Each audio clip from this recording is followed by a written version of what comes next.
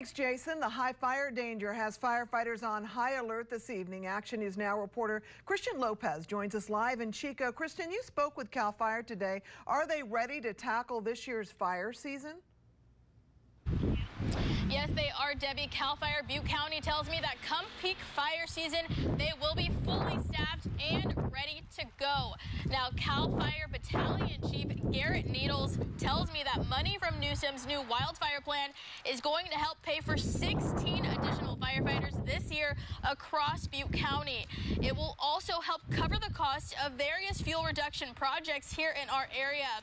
Even so, I did speak with one campfire survivor today who lost his home during the fire, and he tells me he is still worried about this upcoming fire season. The anxiety just grows as springtime comes and the wind comes. It makes me want to just sort of hole up and hope no fires get started. And I also spoke with CAL FIRE officials in Shasta Trinity who tell me they just added on 20 new firefighters that were brought on as part of the state funding.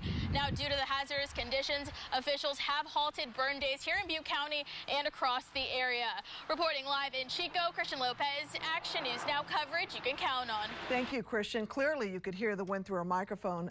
Still windy out there this afternoon.